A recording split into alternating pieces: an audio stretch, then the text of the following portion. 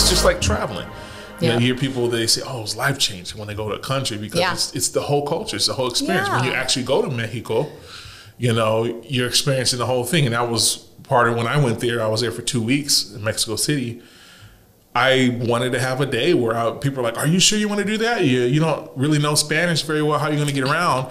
But I got an Uber and I just went in the heart of the city and I went to the flea markets. I went to those markets where you're like covered in just like store after store. Yeah. It's like a maze. Yeah. And I didn't know the language, but I learned to speak the basics. Yeah.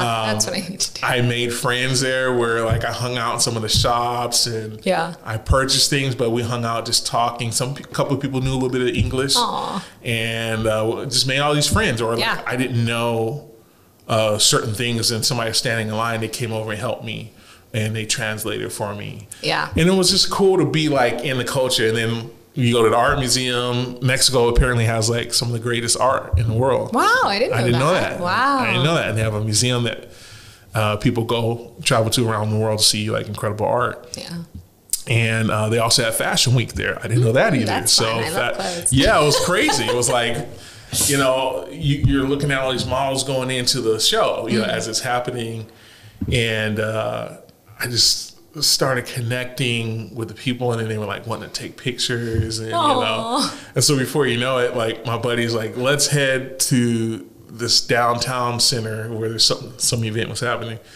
And he turns around and he's just like, hey man, like what are you doing? And then like there's like a line of people, and then I'm all of a sudden taking pictures of the people and like talking with them.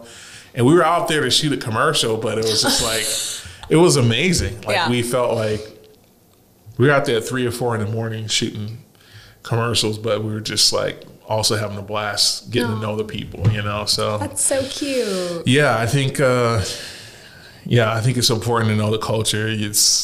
It gives you context when you're eating something, like where that came from, why they do what they do, and you know the whole process. It makes it all more enjoyable. So it's just interesting. Like I love stories. I just love people's stories. You know, so it's almost like a story of a whole culture. You know, like I think it's fascinating to kind of understand like, why do they do that? You know, not in a judgmental way, but just in a like, it's fascinating to me. You know, like I was born in a town of 300 people in the middle of cornfields in Ohio. Wow. So, Ohio. It's called LaRue, Ohio. LaRue. So like 300 people, you know, everyone pretty much looked the same, you know, like there was like zero diversity. Yeah. And, you know, so to me, I've always been fascinated by just like different kinds of people and, you know, different cultures and stuff. Cause I didn't really grow up with that, you know? So it's always been fun for me to experience it. And that's awesome. It's really special, I think. So that's so cool. Yeah. Well, ladies and gentlemen, it is time for another episode with a special guest today. She is an author, a podcast host, and content creator. Ladies and gentlemen, please welcome Lindsay Morgan Snyder.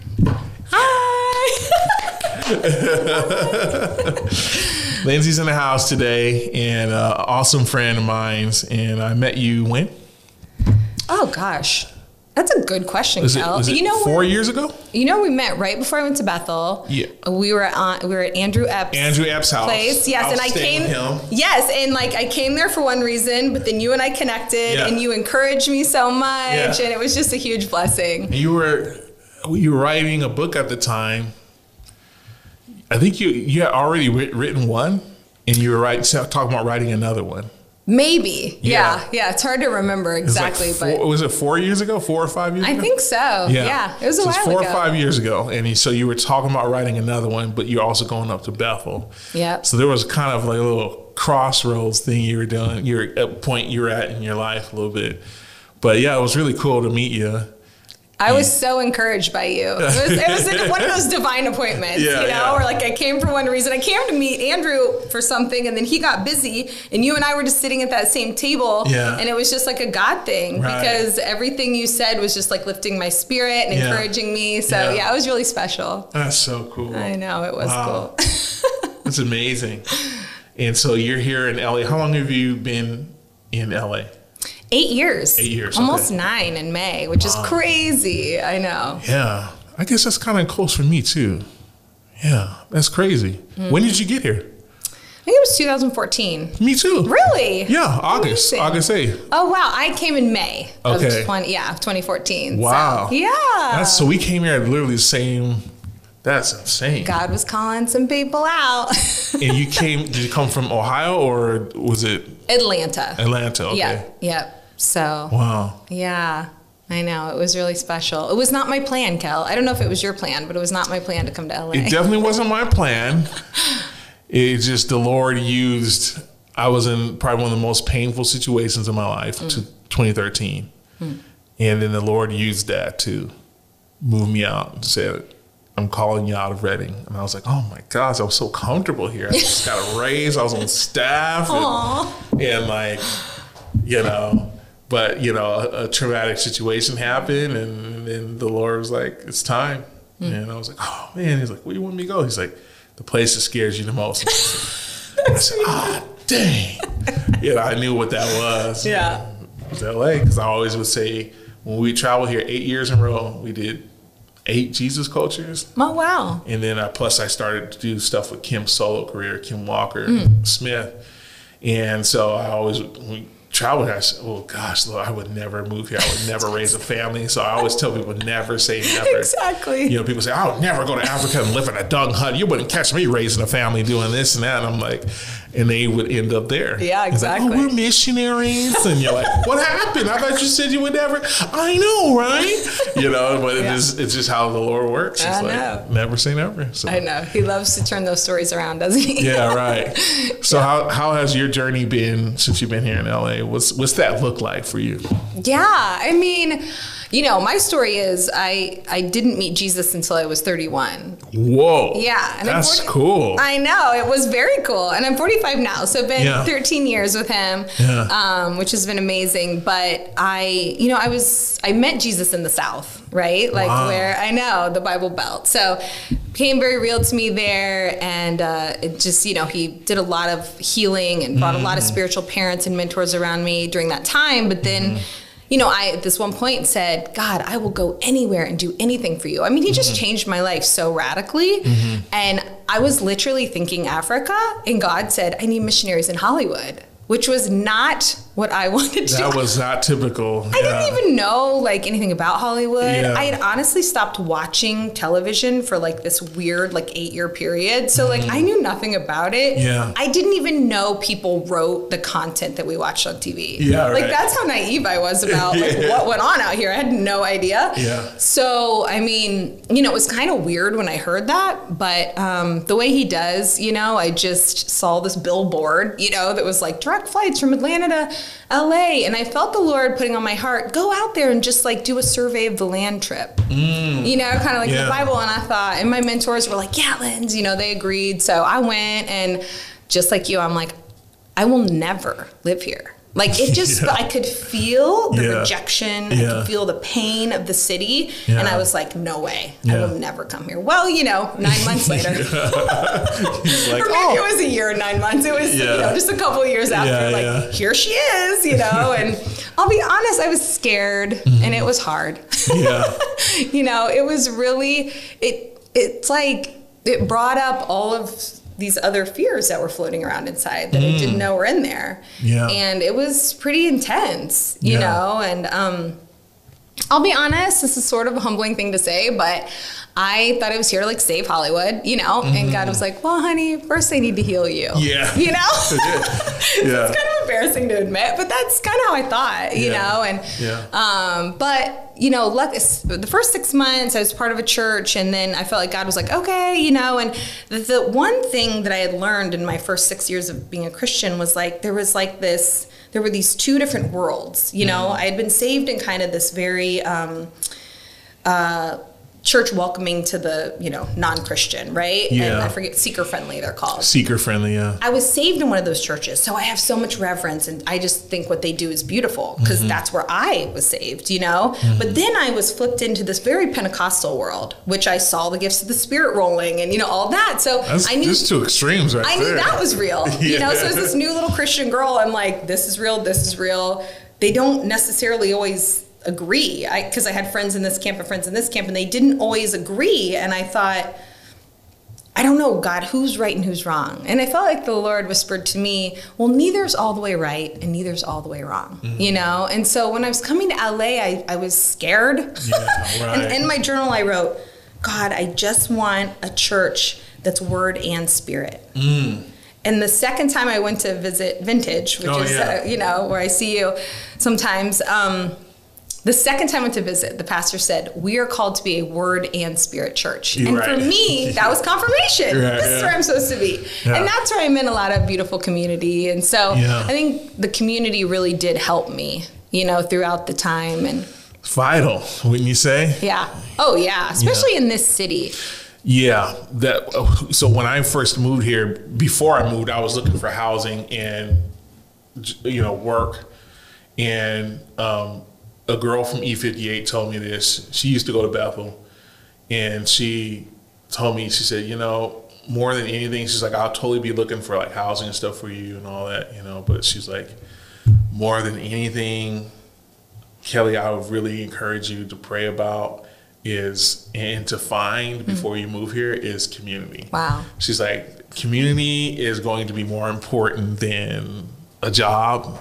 It's going to be more important than connections. It's like, she was like, this is vital. If you're going to be in a city like LA and be a Christian, like you have to have community.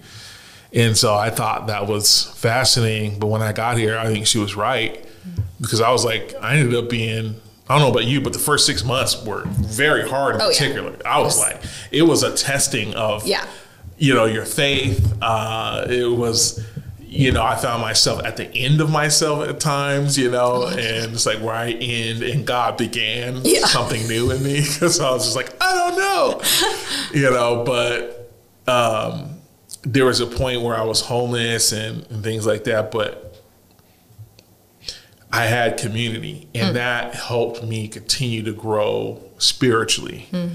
And I always had a place I could run to and get prayer and prophecies. There's somebody always having something at their house, or when I got into acting school, a couple of us did it together. And, you know, I didn't have a car, so they would, you know, pick me up, and then we would go together and pray and then hang out afterwards and eat. And so I just thought, like, wow, she's right. You know, this is vital. If you're going to be in LA, you got to have community. You know? It's so true. It's so true. And I went to Bethel after I'd been in LA for 4 years. So I kind of needed a break, you know, from LA. So that's then when I went up to Redding for 2 years. Okay. So, so I kind of did that like after I'd been in LA for a while. It was good. It was a good break for me. Yeah, because Redding is slow paced. Oh my gosh. It's like, they're very different. Yeah. Oh man. I went up there to visit last, and it was just like, I felt, there was people kind of looking at me because I was driving like I was still in LA. They're like, where are you rushing off to? I'm like, the freeway is open. I'm going, baby. Fast lane all the way. True, yeah. But it's just like, because Redding, like the freeway is just like, just open, you know? You're like, oh, it's all the space. I'm going to get there in like 5 minutes, you know? And so, if you stay in Redding like a week or more, you start to realize, like, slow down. And you start to take things slower, and then you start to realize you're driving more relaxed, you're driving more chill. Your interactions are more chill, you know. So I think that's where I learned a lot of patience, was being up in Redding. Yeah, it was a nice reset for me. You know, it did remind me, I remember the first week I was there, I was like going to something, and I was 30 minutes early, you know, because in LA you're leaving like 45 minutes early, you know, and then. Because you never know that traffic. And I pull up, and, you know, it's in downtown, which is so cute. And I was like, where's the meter? Oh, you don't have to pay to park here? Like, it was really cute. So it was a really healing time for me. I really went up just to get kind of my own healing. Right. You know? Yeah. So it was really healthy. But then I've been back for, I think, 3 years. 3 years? Yeah. Wow. Yeah. That's cool. So it's been a lot. I mean, I think that there's just been a lot of testing and pruning and, you know, some brick walls that you run into. Right, yeah. But it's okay, because God uses it, you know, to get you where he wants you. And so, you know, I don't like it when I'm in the middle of it, but when you come out of it, you're like, wow, I am a lot stronger. Right. You know, I am a lot more myself. Like, it's a good thing, but it's not fun. when you've gone through a time of transformation and healing, have you ever like lost a part of yourself in that process, but then you're like, I don't know, I'm better, but I still kind of miss that old part. You ever had that where you're like, man, I still miss that little girl side of me, or that little part, you know? I don't think so. Yeah. To be real honest with you, Yeah. no. I mean, the pain is not fun, you Yeah. know? Like, it's not fun. I'm not going to pretend it was. Yeah, right. But no, because I find that it strips things off of you that made you less of who you were originally created to be. Yeah. You know? And I think that's the goal, right? Is to Yeah. become who we were originally created to be, like when God knit us together Yeah. in our mother's womb. And that was my prayer, Yeah. you know, a few years back, like, God, I want to be and do what you originally created me to be and do. Like, what was in your heart that you created me for? I don't want to do anything else. I mean, of course you have to sometimes for money or whatnot, but I'm just saying, like, that's what I want to go after, you know? And no, I like myself way better than I used to. Right, yeah. Yeah, I think for me, what for me it was kind of a struggle, because there was parts of myself when I first came to the Lord and started going, you know, became a student in ministry school. I missed that innocence of like, oh God, what should I was telling Colleen, what should I wear today? And, you know, like, I was just like, there's just like the innocence like a child. Yeah. But I think when you go through life, you go through a lot of pain and trauma, and then you kind of come out on the other side of it. You're evolving. So you're constantly evolving in life, you know, and growing into and transforming into like who God's called you to be. But there's things that fall away, you know, there's things that are missing. And some things are meant to fall away, and some things just get lost in the translation because of X amount of pain or trauma you've been through. And you're learning to grow into who you are now after the trauma or the pain, you know? Yeah. So I think sometimes I sometimes miss that little boy who was just kind of like, you know, super naive and joyful all the time. You know? I see what you're saying. Yeah. I see what you're saying, yeah. That's you know, but you also thank God for the transformation, because I look back at, like, for instance, I watched a TV show when I was back in those times I was in ministry school. But then I found it on Hulu again. I started watching it again. I was like, why does everything seem so different? And I realized yesterday that I was looking through a different lens because I was more younger and naive. I didn't realize what was happening. Oh, wow. And now that I'm older and my eyes are open, it's like I can see things more clearly for what they are. And so I'm like, this is cool. Like, I've grown, I've evolved. I have more language to put to certain situations than I didn't have before. Yeah. So yeah, there's like amazing, you know, amazing parts about transformation, but there's also some parts you're like, man, I kind of miss, you know, just that little kid, you know. I feel like it's like aging though, you know, like because I'm 45, I'm going to be 46 in a couple years, you know, and for women it's like a thing. I don't know if it is for men as much, but you know, but I always think of it like this, like, yeah, of course, like when you are younger, like, you know, you don't have wrinkles, you know, all these things that women worry about. But when you're older, you have wisdom that you didn't have when you were 20, you know? 100%. And it's almost like God is like, he's not going to give us everything all at once, you know? Because it's like, well, then you would just like, you wouldn't embrace like getting older if there wasn't something good about it, you know? And I feel like that's kind of what you're saying with Christianity, you know? There's something so special in the beginning where it does feel like God just does a bunch of things for you and you don't have to really participate, you know? Yeah. But then as you grow and mature, and I've only known the Lord for 13 years, so I'm not, you know, you've probably known him longer, but, you know, in my process, you know, the older I get, the more he's like, okay, like you know, you can participate with this, you know, like you can partner with me in this. Like, I don't have to do this for you now. Just like babies, you know, like they have to be fed in the beginning and then they start to figure it out, you know? So yeah, I think that there's joy in both, but yeah, it does change, and change is kind of weird sometimes. Yeah, it is. I think it's so weird. You're like, man, like, if I can pick and choose, that would be awesome. I've heard people say that. Like, like, can I have the young, like, looking face and body and also have the wisdom? God's like, no, that's not how we... But for me, it wouldn't be the looks. It would be, I don't really care so much about that, but it's more like, I want that I want that like adventurous kid. I mean, I had crazy faith back then, you know. So that's true. I think when you go through life, sometimes it shell shocks you. You have to like, you find yourself trying to get back there. Like, you know, there's a certain level of strength and spirituality that you experience. You're like, I want that again. Yeah. I want God to do it again. It's like kind of experiencing revival, and then a revival goes away for a season, you know, for a church or a community, and then you're like, I want that again. Yeah. But you know that God is still doing something new. Totally. And it's different. So you celebrate that, but you're also like, if I can have, you know what I'm saying? If I can have both. If I have that time of renewal again, mixed with the wisdom I have now. Yeah. You know, it's kind of like you come into like a lump sum of cash. Right. Or an inheritance. Yeah. For instance, you know, we've all had a time of inheritance in our life where we came into a large lump sum, and then you're like, you were younger, so you were what they call it, young and dumb. You may have made some decisions that weren't as great. Be like, man, if that happened to me again with the wisdom I have now, I will have diverse portfolios. I'll be investing in gold stocks. Gold stocks. I'll make it stretch and live forever. You know? Yeah, exactly. I was like, well, that's not happening again. So, oh, okay. I just let you know, I've gone through and I know. Yeah, exactly. Yeah. No, it's so true. Yeah. I get it. Well, tell us what it's like to be an author. Tell us a little bit about your book and what does it mean? You know, what is the process of your book and when you're writing and all that stuff like that? Yeah, absolutely. Yeah. So I started writing when I still had my corporate job. I was in sales and marketing, and I would just write like during my lunch break, actually. Mm-hmm. You know, I just started writing a blog like 12 years ago.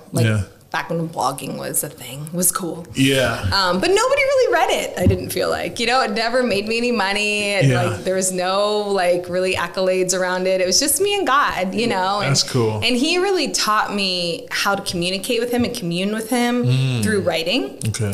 And it really healed a lot of shenanigans in my soul when I learned to communicate with God through writing. It just was so healing to me. So I loved doing it. So I would just write. I mean, journals, thousands probably of journals. Like just I envy you. I have big handwriting, so it's not like I have tiny handwriting, but I just loved talking with God in my journal. That's so good. It was so fun. I love it. I honestly said if I ever got stuck on an island by myself, I would need obviously my Bible, a pen, and a journal. That's all I would need, and I'd be very happy. That's so good. So anyway, all that to say is, you know, had this blog that didn't have much attention for a good 8 years, you know, and when I was in LA, God said, hey, I want you to turn that blog into a book. Well, I had no idea how to do that, but Google knows how to do everything. So I'm like, Google, how to turn a blog into a book. And I found this very simple, like 8-step plan. I'm like, I'm going to do that. So I just started to put it together that way. Now, of course, 4 years later and 1,000 rewrites, you know, it became a book. But my problem was I was scared. Of course. Right? Yeah. So I... You know, God had to kind of trick me. You know how he does sometimes? Yes. Jehovah's sneaky. Yeah. So I had worked this corporate job and actually was making the most money I'd ever made in my life, doing really, really well financially. Yeah. And then he had me walk away from that and go on what I'd call like a creative sabbatical, but really was also learning how to trust God in kind of a different way. Yeah. And during that time, you know, I kind of hung my hat out as a writer, and I got like these kind of corporate writing gigs and stuff. But then I was hired to help someone write a book. Wow. And I said, well, I've never written a book before. And she goes, but I've read your blog and I know you could help me write a book. And I was like, okay. Like she had more faith in me than I did. Yeah. So I ended up helping her. And then I went to Bethel.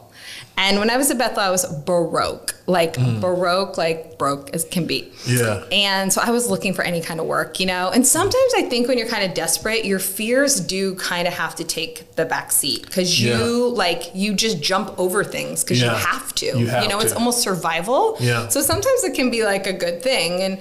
And so anyway, I was up there and a mentor of mine was like, well, I have a friend who wants to write a book. And long story short, I ended up ghostwriting this book for this person up there. And it paid for my first year of ministry school. Wow. And so it was very like helpful. Well, I wrote this person's book in 4 months. Now, my book I'd been working on for 3 years. And the Lord very kindly said to me, hey, Lindsay, you just finished that book in 4 months. I don't want you to do anything else with your free time until you finish your book. And I was like, what's wrong with me? Why can't I finish this book? Yeah. And God said, because you're scared. And I said, what am I scared of, God? He said, you're scared that you're going to lead people astray. You're scared that people won't like it. So he started telling me my own fears, which is helpful. And I said, you're right. That is what I'm scared of.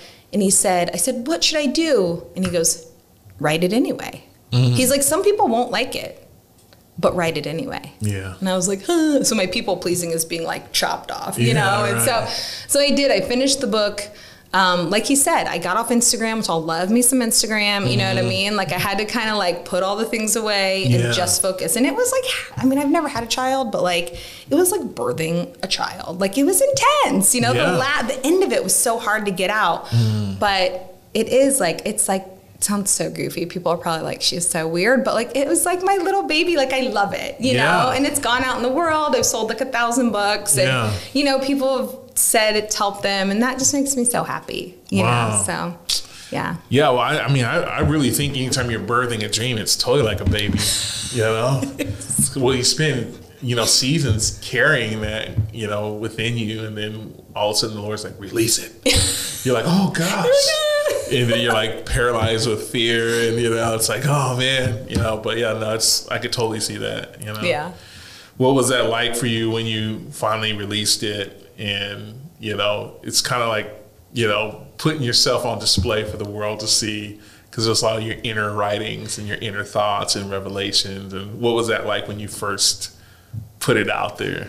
Luckily, it was at Bethel, and so it had so much encouragement. Solid community. Yeah, solid community, a ton of, it's such an encouraging environment. That you're going to change the world. You're like, yes, one book at a time.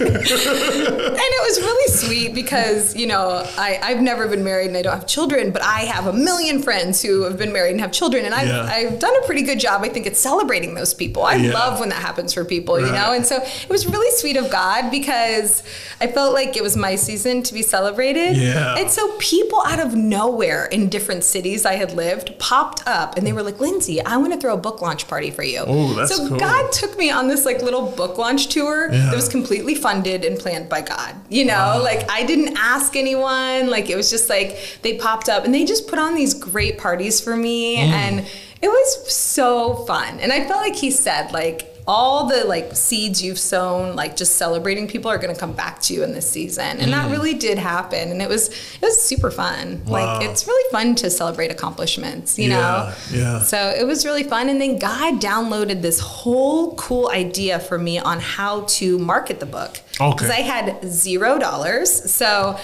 it was just going to be wisdom from God, you know? And he gave me this whole plan. I honestly don't even remember what it was, or I totally share it, but there's probably new wisdom at this time anyway. But I mean, it worked. Like the plan he gave me worked. My book is self-published through like Amazon. Most self-published authors, they say, make less than $500. And I sold like over 1,000 books just with no money. So it was totally the Lord. Yeah. And they're still selling. And so it was just like cool to see him, like me do what he said, but then him kind of blow on it. Right, like, you know, just, and I just, more than anything, I'm a words of affirmation girl. So when people message me or write on my Amazon, like this, you know, book really helped me, my heart is just like, like I love helping people, you know? So my heart just gets so big and fluffy when that happens. You almost had that feeling like, if it was just for the one, Lord, I'll do it all over again, you know? Well, that's what God, I mean, I worked for a ministry for a little while, helping them with marketing and stuff. And that gal always told me, Lindsay, write for an audience of one. She's the one who told me that. Write for an audience of one. Yep. So I always listen to her. How important is it to not just journal, but to journal with God? Yeah. Yeah, because I know that was a part of your book, and it talked about journaling with God. That's something I'm starting to do, the Lord spoke to me about. So I'm curious to hear your revelation on that. Yeah, it's so fun. In my book, I call it Journaling with Jesus, but then later he gave me another name for it. He called it scripting, and he said because it's a prescription for the soul. Wow. I know, I thought that was so cool of God. Say that again. Say it one more time for those listening. He said call it scripting because it's a prescription for the soul. Wow. And prescription for the soul. Man. You know, it's like medicine for the soul. So when you know, I teach people how to do this, it's like, you know, he's really, so my book's called Letting Love In. Letting love in, yeah. But I'm not really talking about romantic love. Mm-hmm. I'm talking about the love of God. Divine. Right? I mean, the Bible says God is love. It doesn't say he created love. It doesn't say he's the best at love. It says God is love. That's right. So like letting love in is really letting God in. Absolutely. Into our mind, will, and emotions, you know? And I'm all about the inner world. Like I love to talk about the inner world. Right, yeah. I'm just like obsessed with it in a weird way. I love that. You know? And so I'm always like talking about that. And so anyway, back to scripting, like what I teach people, it's really simple, but I thought everyone knew how to do it. And then when I would, like, I speak sometimes at like smaller conferences and stuff, which I love doing, but then COVID hit and, you know, then I started a podcast because it's a different way to speak. But I thought everybody knew how to do this kind of journaling. I thought, well, this is so, I mean, it was obvious to me, so I thought it was obvious to everyone. But I would go speak and teach people how to do it. And then they would like get all this breakthrough, you know, like pastors. I mean, people that are way ahead of me in a lot of ways, they would be like really shocked by it. And I was like, God, doesn't everyone know how to do this? And he was like, no, Lindsay, I gave this to you. Wow. So I talk about it in my book, but it's really about like talking to God, you know, in your journal. So not just journaling out your thoughts, but talking to God about your thoughts, you know? And so I always take people through the exercise of like, write like me ... like colon, me ... like in a movie script, like like the dialogue in a movie script, me ... God, what do you love about me most? And then I tell him, write God ... because when you write God ... underneath it, it is an expectation that he is going to speak to you.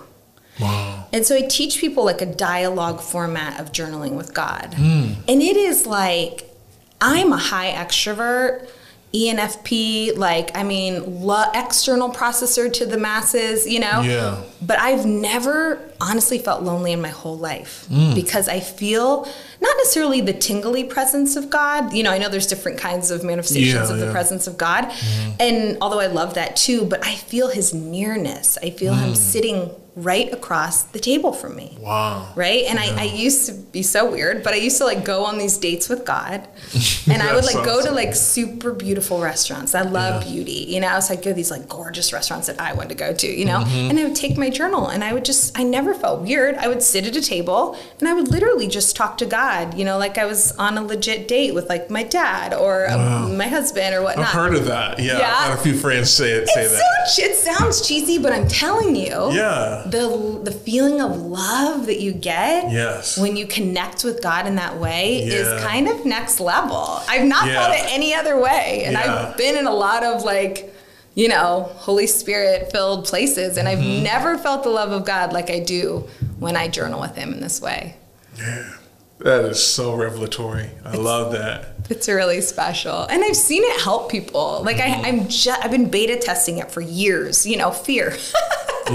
But I get these little groups together and I'll kind of beta test it because I create these courses around it and stuff. And fascinating. Like these people, like they get crazy breakthrough. They're like, I've never felt God's love like this. I didn't know he cared like this. And, you know, it brings people a lot of freedom is usually the word they end up at. Peace. And I bet a lot of inner healing too, you know. I think it does. Yeah. I mean, I think it really helps them get to what I call ouchies, you know. So great, ouchies. Because I like to go back to the child like stuff because I mean the thing is you know, I used to be pretty intense about trying to get deliverance and fixing myself. You know, like I was super intense. Yeah. And God had to kind of like light me up a little bit, you know? Slow down. Exactly. He's like, wow, Lindsay, okay. You know, because I was kind of mean to myself, trying to fix myself. I see. It's not really healthy. So he kind of had to show me how healing can be fun. That's what he's shown me recently. Like, healing can be fun. It doesn't have to be so intense, you know? And there are moments where maybe there needs to be some intense stuff, but mainly healing can be fun. And so he's just shown me how, like, you know, talking with him about my pain each day, you know, how he can just bring so much like encouragement to me and so much love into my life. And it's like, it's just the best thing. It's like my favorite thing in the whole world is journaling with God. And I don't go anywhere without it. I have my little iPad back here that I journal in also. I use the little pen, you know. So you're more the digital journaler? Well, okay, Kelly, I live in this tiny place in Santa Monica, so I ran out of space for journals. Okay, gotcha. So I had to get an iPad, but like you can still handwrite, you know, on the iPad because it's important to handwrite. Yeah, I know. I'm an old school guy, you know. I'm the dude who like actually will get on Amazon and order like a quill pen and like the ink, and, you know. You should. And so I used to write a lot more, and that's when I kind of invested and got like really, like, you know, I love the parchment paper, you know, or like burn the corners and like amazing. A love letter to the Lord, or my wife, when I first started courting her, I used to write her romantic love letters that were on burnt parchment paper with quill pen, and you know, so she felt like, you know, so sweet. Yeah, so I used to do a lot more writing, and I just got away from it. It's like, I don't know what happened, you know, just like, so recently the Lord just started saying you need to start reading more and journaling more, and so I started picking up a lot of awesome content, and then just started writing, and you know, and just having a little bit breakthrough through writing. So I guess I've been spiritually clogged up, and I couldn't even, you know, write music. You know, I got upstairs in my studio, started trying to write, and it was just like nothing was flowing, man. So I said, you know, we're going to take it one day at a time, and we're going to just chisel away, and hopefully one day uncork that dam, you know, that's all plugged up, and let the river flow. So again, in my life. So, I love this. Could you expound just a tiny bit, a little bit about like the inner world? I love that, how you kind of just talked a little bit about that. Could you expound on that just a little bit for the folks listening? Yeah, well, I think it's really fun and fascinating. I don't think it has to be this like dark and scary hunting for demon type situation. Right, you know, like. So the subtitle of my book is How God Renews Relationships by Crushing Your Inner Critic. Yeah. Right. So I love. We all have that. You know. I had a big mean one. So I've been through a long process, and I think sometimes God delivers you out of certain things quickly, and other things He takes you through a process because He knows that you need to know the process to help other people through the process. And so He just started to show me so He had me write the book before He gave me the title. Okay. Which none of the gurus would tell you to do. And it was kind of a scary thing because I'm like, what's the title? And he's like, I'll give it to you when it's time, you know? And I was like, eh. But so it ended up being, though, like the 10 lies that keep us from love. So I talk about lies of fear, lies of worry, lies of rejection, unworthiness, fantasy, just these lies that like will get into our soul, and it causes problems, you know, and so, you know, once you expose the lie, then you can ask love about it, love Himself, who's God, right? So that's why I teach people to, like, you know, process their emotions through writing, but then you come across something and you're like, what do I do with that? Well, ask God about it, you know, like ask love. And my favorite part of the book is when I was writing a blog one time years ago, I was writing a blog about worry. Because I used to think when you said, like, I worry about you, that means I love you. Because we all have these different broken views of what love is, right? Yeah, that's true. And so we're all doing our best, but no one has this all figured out, you know, except God. And so I looked up the word worry in the dictionary. Now, this is like 10 years ago. Yeah. And it said to torment, to tear at the throat. Wow. I know. And I was like, what? Like, I always thought worry meant like, I love you, you know, and like torment is not love. So I took a screenshot of it because I couldn't believe that's what it said. Now, fast forward today, if you look up worry in the dictionary, that's not what it says. And so I started to wonder, like, who changed the you know, the definition of this word? And I looked up like the original language, like, or what that word meant, like in like Old English and Old German. And it said these words like to tear at the throat, to torment. And I thought, that's what worry means? And it was just amazing to kind of realize, like, some of these things that society or culture thinks are just normal. It's just your normal emotions. Like, if you really dig into what that means, like, you're going to see why it's affecting you the way it's affecting you, you know? And then you realize that worry is a branch of fear. Anxiety is a branch of fear. And I'm not talking about chemical issues. I know that's a different thing. But you know, if we can recognize what fear sounds like inside of our heads, inside of our hearts, we can take that fear to love and let him help us overcome it. And that's really how I've gotten free. And I mean, Cal, like, I won't go into all the details, but I've had like a lot of the bad things that people talk about having happened to them in life have happened to me in life. So I had deep anxiety, deep depression, really deep stuff that I just never really got treated by any kind of medical professional. Not to say you shouldn't, I just didn't. And, but God really walked me out of that. I mean, and still sometimes does. Just yesterday I was talking to him in my journal and I'm like, I don't want to be sad. And he's like, it's okay to be sad sometimes, Lindsay. You know, he's very kind. The Bible says it's his kindness that leads us to repentance. That's right. Well, repentance means to change your mind. So it's his kindness that leads us to change our mind. And like, so if we can communicate with him about all our feelings, it sounds kind of obnoxious, but I've been doing it for like 10 years. I've taught, you know, probably hundreds of people to do it, and I've seen it work. So I'm on to something. I'm not saying I got it all figured out, but I'm on to something. You're on to something. I'm on something, a little bit, something. It really frees people up from carrying all those, what I call ouchies internally. Like, they can get them out and then talk to God about them.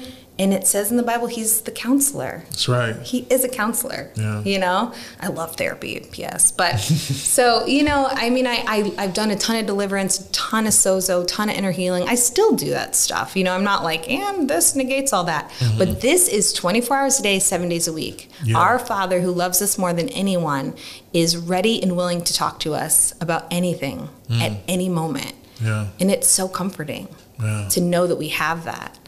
You know, and that he is love. And so it's kind of comical because I've never been in love romantically, but I just experienced this love of God in such a rich way that I do want to get married when I meet like the most amazing, you know, person God wants to meet. He's coming, Cal. He's coming. But until then, I just feel so satisfied with God and his love. That's so good. Yeah. What better way to receive love from the source of love? He is love.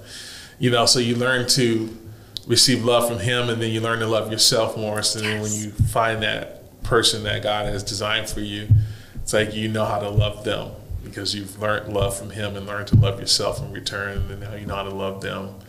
You know, so you know, God's just preparing you. You're on that journey. I'm on that journey, and that's what he told me. Like, Lindsay, like, you know, if you learn love from me, you're going to know what it looks like. That's right. You know? And I'm like, you're right, God. You know, so it's just like, and he told me one time, I thought this was so cute, but he said, Lindsay, like, my love is like the cake, and your husband's love is going to be like the frosting. But if you look at your husband's love like the frosting, it's really going to ruin the whole cake. Wow. And it's like so simple and kind of like funny, but he's just so sweet at getting like his point across, you know, to really help you become the person that he's created you to be, you know? And so it's like my favorite thing. That's so good. I love it. Man, that's awesome. Can you tell us a little bit about your podcast? Yeah. So how long has this been going? Yeah. So it was 2020. Okay. You know, and I was starting to like get invitations to speak on stages and stuff, you know, little small conferences. So I love it. It's like my favorite thing. So you're a public speaker as well. Well, I mean, I don't know if I am that, but I enjoy doing it. I enjoy doing it. I think you are. You're here today. You're speaking to a ton of people out there. Yes. But I love it. I feel God's pleasure when I'm on stage and can just speak into people. It's so fun for me. And so that all got shut down, and I just felt like I had 3 prophetic words actually from 3 different people that said, like, I think you start a podcast. And I thought, I don't have to start a podcast, you know? But God has all the wisdom, and James 1:5 is my favorite scripture. If you lack wisdom, ask God, and he'll give it to you without measure. That's right. So I asked him, and he's so kind to answer. He just showed me little by little, tiny little steps, you know, like use your cell phone, use your computer, like nothing, you know, nothing of this cool, like, this cool studio, but it was okay. It was what God showed me, and it was so fun. Like, I just did what he said step by step, and ended up like doing it for about 3 years, and had amazing people like Kelly Easter on it, and just amazing people. It was so fun, and I realized I love interviewing people. It's so fun for me. And so well, basically I just did. I don't know how deep you want me to go into it, but what I heard God say was do it in season so it can change with you, so it can grow with you, is what he said. So, okay, what do I do, God? And he said, season 1, do it on what you know. Do it on your book. So season 1 was just, you know, love himself, welcomes you, or something like that. But then in the middle of that, he's like, why don't you go interview a couple of your friends who love me but work in Hollywood? And I was like, okay. I've seen a few of those. And so I interviewed my friend Sonia, who you know. Sonia and Kanoa. And those were you're like, I like interviewing cute people. You guys had your like drinks and hang out. I was like, oh, look at this. Well, that was more recent, but so I started out and I interviewed Sonia. I interviewed another friend who worked in Hollywood, and I had so much fun interviewing them. So season 2, God's like, why don't you do more of that and call it Jesus in Hollywood? So I started doing that, and it was super fun. And then season 3, I love inner healing, so God said, why don't you do the inner healing of the artist and talk to people about like their recovery or their, you know, their kind of healing journey, and talk to therapists, because I love therapists. So I did that. It was super fun. And then season 4, I did the storytelling business, still about Jesus. And then I took a break. I needed my own healing, and I took a break. And I said, God, but what problem do I solve for people with my podcast? Like, what problem am I solving? And God said, it's on the cover of your book. And he said, the inner critic. So then he told me, do an expose on the inner critic, which I thought was kind of clever. You know, all my cleverness comes from the Lord. And so I interviewed people like our friend Georgie, people that maybe are paid because of their beauty, or maybe, you know, but they still have an inner critic. And I wanted to expose this lie that women especially maybe look at people who are stunningly beautiful, who are paid because of their beauty, and then hear the true story that they also still have an inner critic. Kind of break this lie that, like, if I looked like her, I wouldn't hate myself, you know, or wouldn't be so mean to myself or whatnot. So that season went on for like 30 episodes. Wow. Yeah. So now it's kind of turned into like a more of a YouTube show around my book. And I'm going to go after more about like, what is love? Yeah, right. Yeah, I saw a little bit of that. Yeah. And I want to talk to like people in and around the entertainment industry that are Christians about like love. Yeah. I want to be almost like an investigative reporter, you know? Right, yeah. That's pretty cool. I like that concept. I was going to ask you, what is it to be an on-fire Christian in the industry called Hollywood? Like, what is it like to be an on-fire Christian in this whole industry? Because there's a lot of different answers out there, you know, from different people, but I would love to hear from you as you were called here and it became more clear what God was calling you to, you know, what do you feel like your journey has been? Yeah, it is a good question. You know, I think it's been different over the years. I think as I've gotten more mature, went through some pain. ran into some brick walls, you know. Yeah. You learn a lot and you grow and develop, and that's the whole point, I think. But in the end, I think it's about just enjoying your life and being authentic to who you really are, not trying to change people to Jesus like out of fear or duty or guilt or out of, you know, God, you know, told me, you know, I mean, you know, we don't, performance, I guess would be the other word, but also not hiding your faith, just being you, you know? And I would say I have run into the most amazing situations where God has almost kind of used me without me even really meaning to say anything, and has brought the most fruit that way.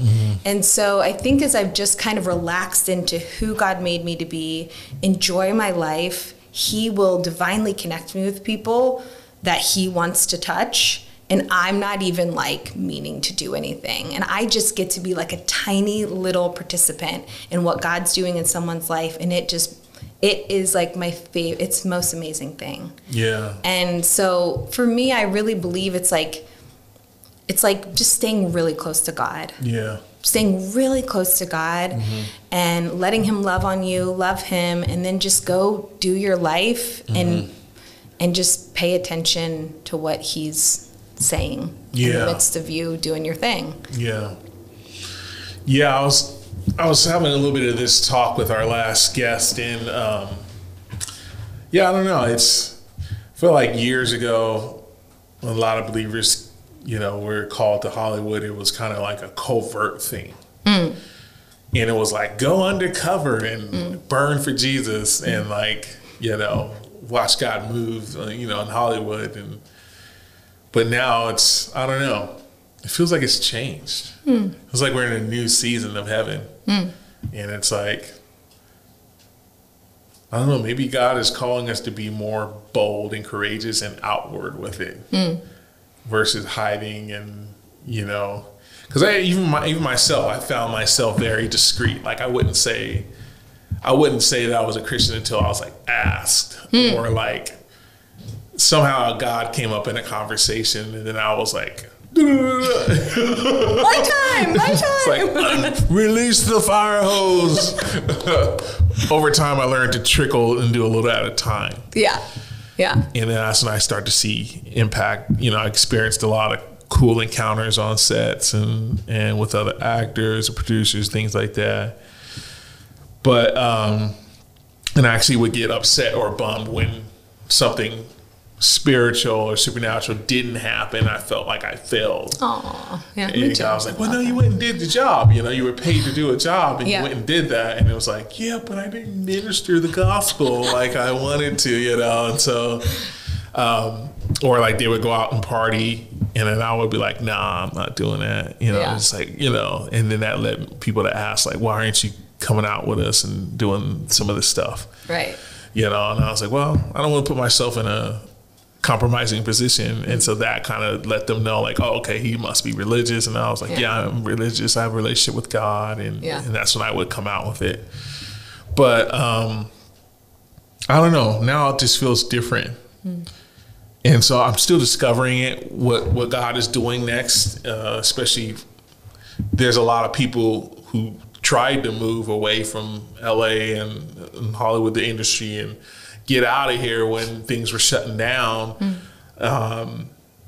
But God wouldn't let them, including myself. I tried like 5 times. Like I even had a job offer in Texas, and I even tried, but God wouldn't let me. And so I feel like he has this like remnant that's supposed to stay here and be like frontliners, and like there's like something switching, you know, there's like a shift happening. And that's why I asked that question, because I really do feel like there's a shift, and it's like, oh, you don't have to be afraid anymore. Let it be what it is. Like, you know, we're lay down lovers for Christ, and we're here, and we're also like producers and actors and, you know, screenplay writers or, you know, musicians, and we do it unto God, you know? So yeah, I don't know. I just was curious your thoughts on that, because I really feel there's just some kind of shift happening, you know. I still don't know the entirety of it, but I'm on that journey. You know? Yeah. Yeah, it's been really fun. Like, but you're right. I thought it was just a shift in me. Like, I thought, oh, I was just the one that was kind of scared to talk about it. And then I got over my fear and now I'm not as scared. Yeah. But maybe it's more of a corporate thing, you know, because I do feel just like not pushing it on anyone, but not hiding it, you know? Yeah, right, yeah. And like, you know, let people share their experience. You know, a lot of times I run into people in the new age and stuff and, you know, they'll talk about all their things and I listen and love on them. And then I talk about my thing. Oh, that, you know, da-da-da-da. And I talk about God. And so it's, you know, I've seen some really cool stuff. Like, yeah, I'm just like, okay, God, you know. Yeah, he's moving through that. You can't be afraid of that, you know, like you said, because you are going to see the new age things. And man, I knew a friend who was like on sets doing Germanic runes and reading fortunes with the bone runes or through old bones. Wow. Yeah, and that's how we got into conversations and we became close. And he invited me out to like this whole his significant other is like a famous singer and everything, and in Europe and he invited me out to the session where VH1 was coming out to film, and it was like a spiritual session in his garden. He's also like a master gardener. Oh, wow. So he planted gardens for like millionaires and stuff. And so he had his own garden here in LA, and he asked me to show up, and I was like, cool, yeah. I'll do it, man. I didn't do everything, but I just did like some of the stuff, and it was really cool. But we got to have some conversations to that, that you wouldn't have elsewhere. Because there's some people who just ain't gonna really go to church. All right. So we have to be the church. I mean, we are the church. Yeah. It's not we have to be. We are the church, you know. And I think we have to remember that. Yeah. And I think that's why God calls so many, his children here. Yeah. To make an impact, because he's like, hey, remember, you are the church, so take the church to them. They might not come through the doors, but you can be that bridge where they now say, okay, I think I want to go and worship God on Sunday morning now, because of relationship, through community. Yeah. So be their community, be their relationship, be that bridge. Sometimes I look at us like doorways. We're doorways to Jesus, and so, or we're reflections. We're like little prisms of light, and people come to Jesus through us, through our lives. Reflections of Him. So I love that. I couldn't agree more. Like I honestly used to be pretty scared of that stuff. So I would be like, oh my gosh, like kind of just a little too worried about the devil, to be honest. And now, like, I'll be in those situations where I'm the only Christian and there's a group of people around me who are talking about the new age stuff.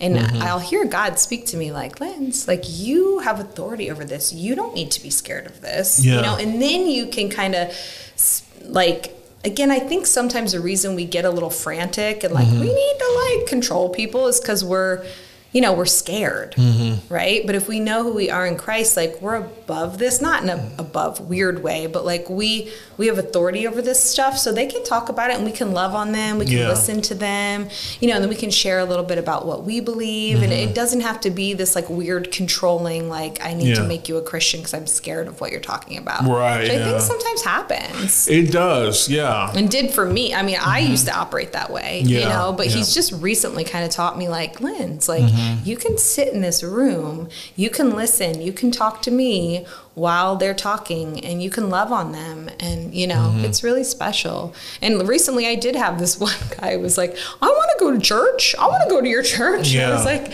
come, we'd love to have you, so it's kind of interesting how God works. The new way of evangelism, huh? It's so cute. Instead of sitting on a street corner preaching on a soapbox, you're like just living your life, and then somebody sees and it's like, hey, I want to come to church, and you're like, great. Exactly. Come on. It's really cute. That's really awesome. In light of the moves of God that are happening in the earth today, and through like places like the Asbury revival and other revivals throughout the earth, I just found out there's a revival in Pasadena. I didn't know that was happening. But in light of all these things, what do you feel the state of the church is? You know, I'm probably someone who focuses a little more like on the inner world, to be honest with you, than I am about like what's going on in the state of the church. The body of Christ. Yeah. I mean, I hope that doesn't sound like I'm self-focused. I'm focused on people's internal world because I just think it really affects a lot of other things. So, you know, some people are called to different things. So I don't spend as much time thinking like macroly, I don't know if that's a word, but you know, like in that way of like, what's going on in the state of the church, you know? I think what's going on inside someone's soul. Like that's just the way that God created me to think. So, you know, I don't really have major opinions on it. I think that, you know, my hope for the world, my hope for the body of Christ is that they really experience the like one-on-one relationship with God. Yeah. You know, with Father God, with Jesus, with Holy Spirit, that they really communion. Yeah, they really experience that, and just like, because I think intimacy for me is like kind of everything. You know what everything I mean? Should flow out of it. Yeah, exactly. And so like that's where a lot of my healings come from. That's where a lot of my problems have been solved, to be honest with you.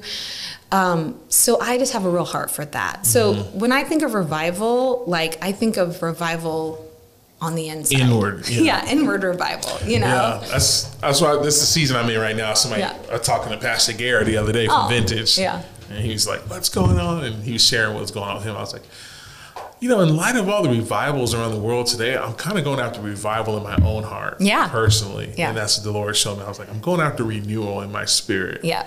He was like, that's so good, mate. That's just the way I think too. Like I just kind of think that way. And maybe it's because that's how I encountered God. I didn't really encounter God in these revivals. I think however we encounter God sometimes is what we then kind of, you know, we kind of follow. And I just encountered God kind of more inwardly.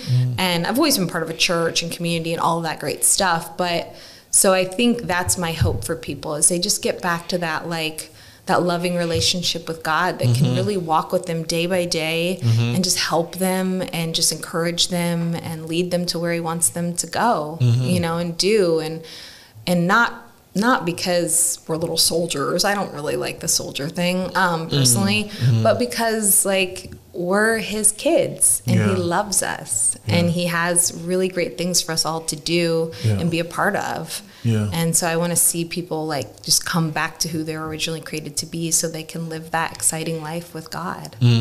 Yeah, that's good. Have you seen a bit of the Asbury revival, like clips and things like that? You know, what are your thoughts on that? Just seeing like Gen Z going after God. That's the best. Yeah, that's my favorite. Like to see him like reviving that whole generation is so encouraging. That's so, so amazing. Oh, I just love, even at, you know, our church Vintage, like we'll have these Kingdom Comes and the youth kids, they're leading the way. They're leading it. They're up there dancing, you know, and I just told these two young girls, I was up there with them, you know, I'm 45, but I'm like not jumping as like, you know, high as they are, but I'm just like feeling their, you know, their energy, and not weird energy, but just their normal energy. And I walked by them and I just said, don't ever change who you are. You know, just like it's so exciting and beautiful to see God like really just getting a hold of that generation, because they're going to be the leaders soon. They're the leaders. They are, man. So it's like, okay, like let's go, you know. The rest of us will keep trucking along doing our thing, but you know, they're the ones. So I'm really just tickled. So sweet. Tell us a little bit more, really quick, just about your women's blog. I saw you had like a women's blog. I think that's what you referred to a bit earlier, right? Well, yeah, I had a blog for like 10 years. I don't really write on it anymore, but it's all on my website. Okay, it's just like free content on the website that if people, you know, it's a lot about, the blog used to be called Putting the Pencil Down. And, cool. Yeah. So like basically learning moment by moment to surrender your life to Christ and walk with him moment by moment, day by day. Wow. And, you know, when I say putting the pencil down, I mean like stop trying to write the story of your life. Like let God write the story of your life. That's because he's the best author. He really is. Yeah. He's the best storyteller. So again, in order to do that, I think there's things inside of us in the inner world that get in the way. Yeah. But but he'll help us work through that. And then it just brings it prunes us basically. And then we become who we're really created to be. We're always becoming. It's not like we arrive ever, but like, you know, just learning to walk with him moment by moment, day by day. Like, stop trying to figure things out. Just let him show you. Listen to him. Let him show you the way. It's way more fun. Way more fun. You know, so that's what I've written about on my blog. And so, yeah, it's all on there on my website and stuff. Very just cool. For free if people want to dig into that. But yeah. That's awesome. Yeah, I remember the moment I was healing over my failed first marriage. And we weren't married. My ex left me 6 weeks before the wedding, and just broke my heart into a million little pieces. And so I had to put it all back together. One thing I said, happened right before I moved to LA. Oh, really? And so that was like a series of events. We were planning for the wedding, and then doing premarital counseling, and then in the middle of that, she decided to leave and had her dad come and her brothers move her back to Montana. Wow. And so then I was in this brand new apartment that we got for us, all these new gifts and wedding stuff. And so I had to figure out how to give this away to some of the ministry school girls and just have people come over and just take this, take that glass, but it's in a box still, just take it. I don't care. Oh, it's expensive. I don't care. You know, or give me $5, give me $10. I don't care. Just take it, you know? And so I had to do all that, lease my apartment out. And then in the middle of that, I just said, you know, I don't want to be like bitter and like angry, you know, in the middle of all that. And so I just was like, I want to go through inner healing. And so when Bethel offered to pay for my first, you know, counseling session, I was like, yes and amen, I will do it. And so I went through inner healing so that my heart was like, I don't want to step into a new season and be like completely bitter and just dysfunctional, and I can't enjoy what God has for me on the other side. Exactly. And so it was amazing. I did inner healing with like 4 hours, 3.5, 4 hours, something like that. And so I was telling last guest, I was like late to move to LA because I just had to make time for that, you know, for God to dig in my soul and pull out all that stuff before it can actually take root, because if you leave stuff too long, it can take root. And so fast forwarding to me being in LA, about 1.5 years of me being in LA, I woke up one morning and I heard the Lord say, it's time. And I was like, whoa, it's time for what? Like, where are we going? What are we doing? Like, you know, and he was like, it's time to start dating again. And I was like, oh my gosh, this is scary, you know? But I felt that peace, and I was like, okay, all right. And I went on one date with a girl in Azusa, and she's amazing. But there was something in my spirit that I just thought, like, I need to pray about something real quick before I start diving in real deep into this thing. So I got back home and I just prayed this prayer, and I just said, you know, Lord, I tend to pick the same type of, you know, partners for myself, where I didn't realize this whole thing of brokenness attracts brokenness. You know, I'm not calling anybody broken, but I would find myself in situations where I was always trying to date somebody like maybe needed to be fixed or like had something going on, some sort of brokenness. And I think because I had brokenness within me, I was dating the same type of, you know, partners. And so my friends pointed that out. I was like, you kind of tend to pick the same type of, you know. It's good friends. So it was really good friends. And this friend wasn't even super prophetic either. He was just like, I knew it was God. And so I was like, no, you're right. So fast forwarding to now, I just found myself saying, God, I submit this to you, and I want you to pick this time. I was like, I've done enough picking. And we know where that's landed. And so I said, Lord, I want you to pick for me this time. And I ended up, about a week later, I met my wife, my now wife, Marie. Oh, wow. He was quick. It was very quick. So I never went back on a date with that one person because I had found somebody else, and I thought it was cool, you know? And so there's something about submitting, you know, our dreams, our hopes, our desires, all this stuff that we hold so dear. You know, it's something that special about submitting that unto the Lord and allowing him to narrate, the script, or be the narrator of the story. Exactly. As you said earlier. So that just brought me back to that moment in my life where I gave him permission to be the narrator, even though he's already the narrator of our life. Exactly. But it's something about rededicating that, like, no, I acknowledge you are the narrator. Yeah. And I give you permission to write the story of my life. Yeah. Yeah. Exactly. That's so beautiful. I love it. I know he's the best storyteller. Yes. He did all through the Bible. He obviously values story very much. So yeah. Especially when you got the garden. The garden is just like, oh man. The Garden of Eden is a special story, and there's a whole lot of like deep meanings in there if you look at it in Revelations, and just what his original intent was. And even throughout history and time, you can see where he was always constantly wanting, like, that desire to be like the garden again. Even when they built the temples, there had to be a certain plant life, and then gold, and then cedars, and it was all kind of symbolism of how he originally intended life to be. So I love it. He's a great storyteller. He really is. So I'm like, okay, but I think it's moment by moment that we give that over to him, because there's different seasons. There's things I've really broken through my fears in, and move past, but then there's other things I still fear. Like for me, romantic love is still a little scary, so like it's always a journey, and it's just whatever kind of fear gremlins he's helping us like overcome through his love, right? Because the Bible says that perfect love casts out fear. And I don't believe perfect love comes from people or our grandmas who, my grandmas probably love me more than anyone, or like our mamas or dads or kids or our wives or husbands. Perfect love is only from God. And so as we submit our fears to God, and let his love in, it really helps us overcome a lot of those fears. And it's a journey, We all learn different things at different times, but it's a good journey, I think. That's awesome. Come on. One more question for you. What does worship mean to you? And how do you worship God in your everyday life?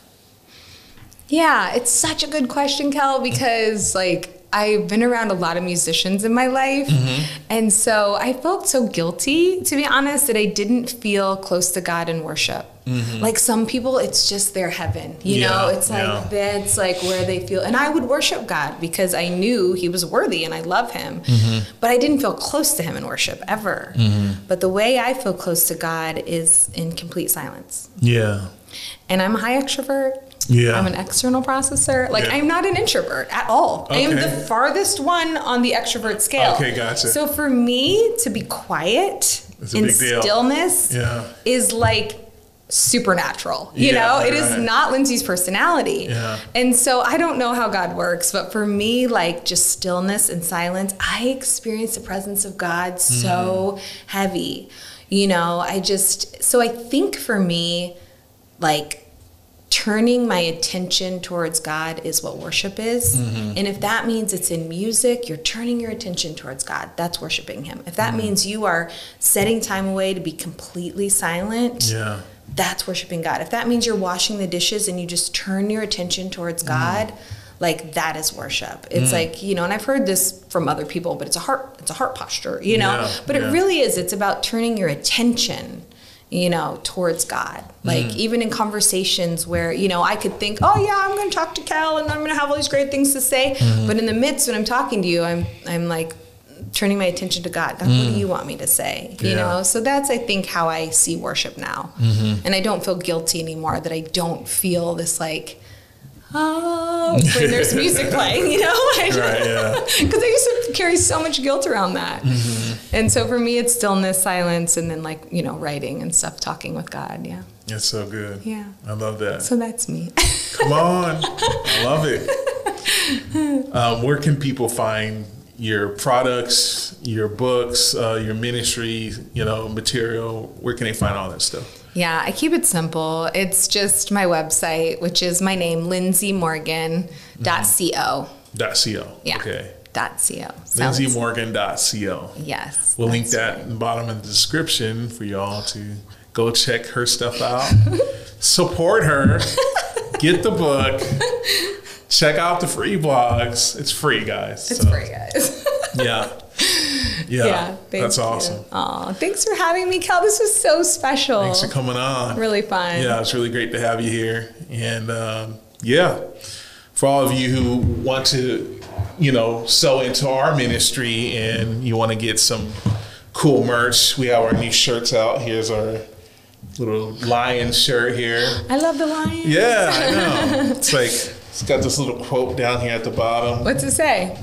And it says, you're reading it upside down. The down. wicked run away, and when one is chasing them, but the godly are as bold as lions. Yeah, I'm reading upside down. Yeah, exactly. That's why I sound like I'm all hooked on phonics. But it's got a cool scripture, and we have a bunch of different shirts. So our God is Good line is out, so sometimes you see me wearing those. But feel free to go support the God is Good t-shirt line and the Bold as Lion shirt I'm wearing. Whatever you want. We got hoodies, we got Jesus anime hoodies, all that cool, crazy gear. So go check that out and support us. Cool. Thank you, Lindsay, for coming on. Thank you. And it's such an honor and pleasure to have you here. Aww. We'll have to have you come back on and pack some more stuff, so that'd be awesome. Sounds good. We'll go a little bit deep. We'll go deep. Hey, I like deep. Deep and funny are my favorite. Yeah. I think it'd be cool to have you on with a therapist. That'd be so fun. Yeah. We'll try to line you up. Maybe get Kathleen or something on. Oh, I love Kathleen. Yeah, I know. Okay. She's amazing. Yeah. Awesome. So powerful. Awesome. Well, blessings. Good to see you. Thank you for coming on. Thank you. It's been super fun. Yeah. Bless y'all.